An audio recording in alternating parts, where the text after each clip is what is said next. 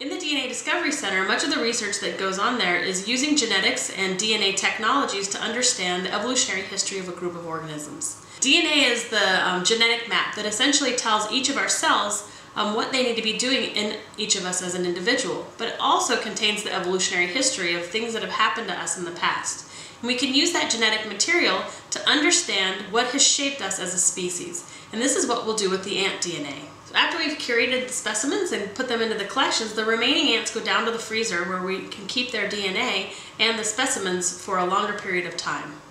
So in order to gain access to that genetic material inside each individual ant, we place an individual ant in a tube as well as a metal bead, and then once this is shaken at a very fast speed, it essentially crushes open that ant as well as the cells inside, freeing the DNA.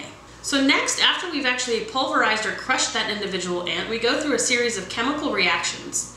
We're not only essentially removing the proteins and the fats and lipids that are inside each individual ant, we're also making sure that those remaining cells are cracked open so that we have access to all of the DNA. So after we've added the chemicals to the individual ants, we put them into the hybridization oven, which will incubate and rotate that for 2 hours to overnight.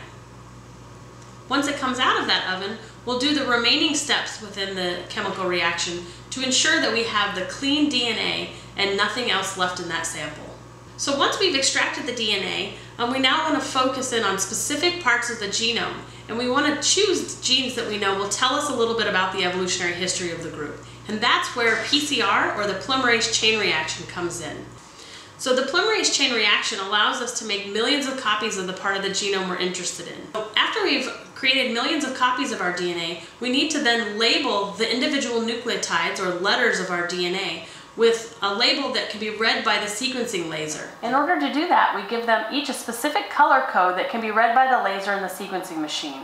Each of those building blocks, the 4 bases, A, T, C, and G, can then be passed in front of the laser to visualize those specific nucleotides or bases in the order in which they appear within the ant genome.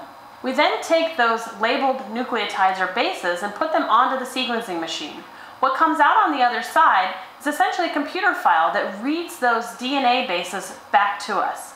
We can then visualize each of those DNA bases, which are now labeled as a separate color, and compare them across individual species. And changes in that DNA tell us something about the evolutionary history of the individuals we sequenced.